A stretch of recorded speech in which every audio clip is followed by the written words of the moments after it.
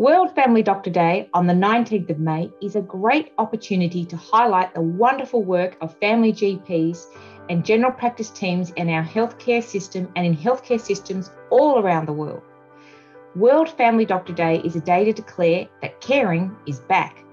This year's theme, therefore, is Family Doctors Always There to Care. And I have a few asks for you. Firstly, I encourage everyone to join the campaign. Post your activities on the 19th of May using the 3 hashtags World Family Doctor Day, WFDD 2022, and Always There to Care.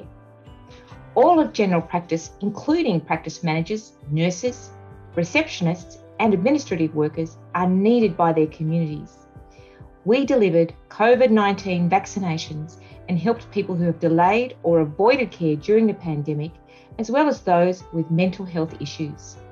This work, as you know, is ongoing and is only a fraction of what we do every day. So thank you for the work of the pandemic and the ongoing work that you do.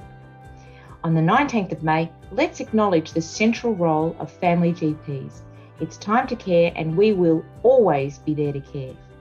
Secondly, let us support general practice teams in the delivery of personal, comprehensive and holistic health care for all of our patients.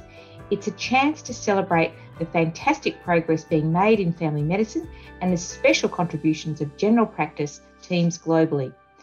Finally, remember to sign up for the World Organisation of Family Doctors, or WONCA, conference in Sydney from the 26th to the 29th of October 2023.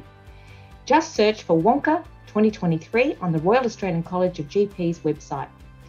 The themes are recovery, reconnection and revival, and I'm really looking forward to it.